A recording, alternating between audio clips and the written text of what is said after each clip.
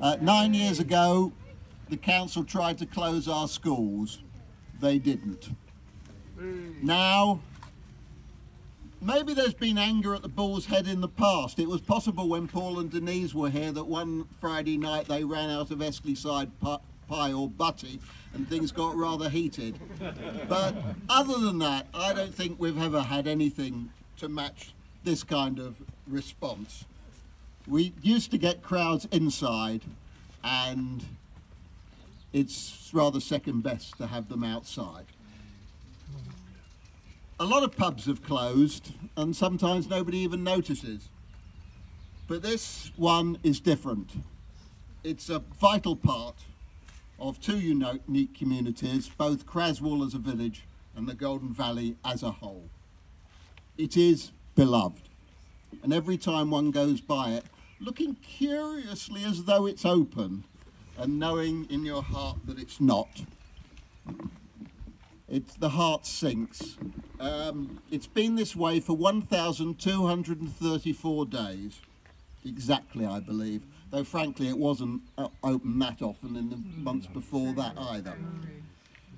Some people believe that the owners of this pub, the Mackintosh family, have a plan because they previously owned another pub, the Ancient Camp at Ruckhall, another famous pub overlooking the Wye, very fondly remembered, and after their tenure it became a private house. And as many of you know, the reality these days is that an ex-pub that becomes a private house is actually worth about a third more than it was when it was a pub, because our country's economics are somewhat crazy. So it makes a few people suspicious as to what's going on here. Now, I don't remotely suggest this myself. In fact, I'm inclined to think that there may be another agenda altogether, and that what's happening is that they are actually undercover agents for the Salvation Army, and they're going around the pub and the Temperance League, all of those, going around the pubs of Herefordshire one by one and ensuring that the demon drink is banished from this county forever.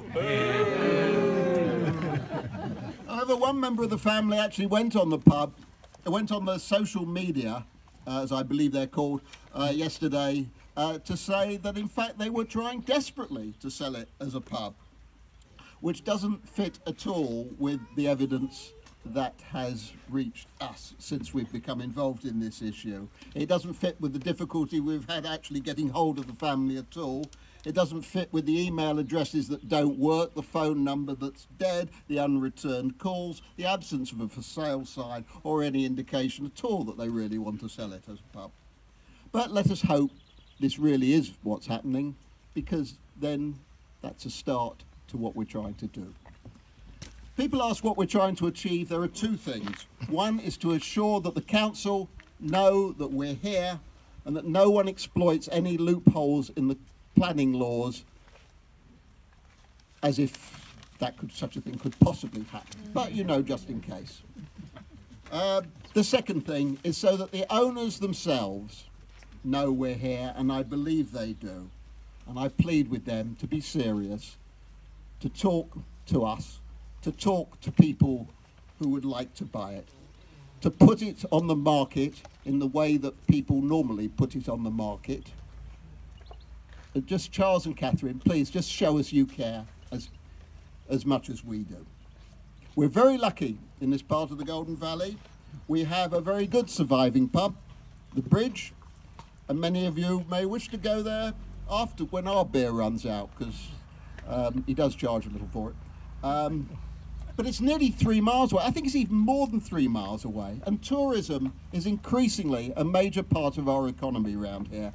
And we need places for our visitors to go.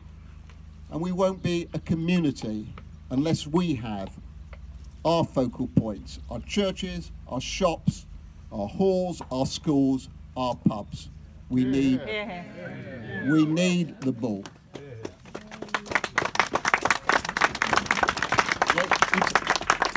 It's hard to run a country pub, I know, but this place can be viable. Many of us remember it when it was absolutely flying, and what it needs is a good plan, hard work, and love. we've already achieved a lot. This morning there were 1,066 signatures on our petition. There we are. 1066, that's a number to conquer with. And this turnout here, this fantastic turnout, makes a huge statement as well. So, thank you. We have also had the full support of the Campaign for Real Ale Camera, who have great expertise in our area, and they do not fight for every single pub that closes, because some can't be saved. But they are absolutely behind us. I'm delighted that Paul Grenfell, the chairman of Herefordshire Camera, is here today. And what we need to do is to hold firm and stay vigilant, and we will win. So I just want to thank all those of you who've come here today, and everyone who's helped, to Wye Valley Brewery, who so kindly sponsored the beer, to Paul and the rest of his colleagues on camera, and to Jim Ursel. What can I say? Where's he gone? Where's he gone? Where's he gone? He's vanished again. He's vanished. Don't hide. Come here. Come here. Look at him. The Wat Tyler of the drinking class. The Washington of the Western Fringes. The Garibaldi of the Golden Valley. The Craswell Churchill. None of this would have happened without Jim's fantastic drive and energy. He made it possible. So a quick round of applause for Jim.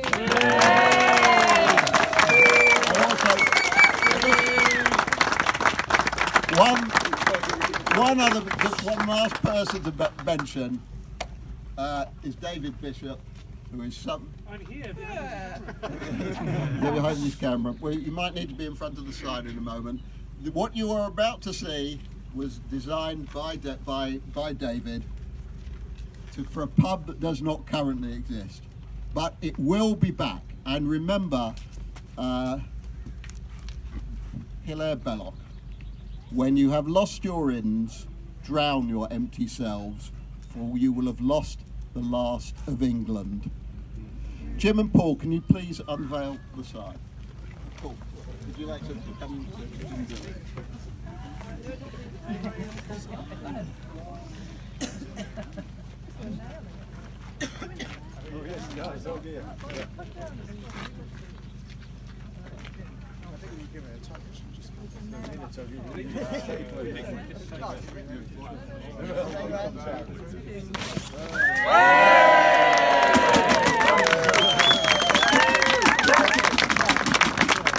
Ladies and gentlemen, can everybody come around the side and face that way, because we want some good photographs, and everybody congregators want face the cameras, and we got that in the background, so it will just be perfect. So if people can do that, please, that would be lovely. Perhaps let this car through first as well. Let's do the two cars. Where do you get now?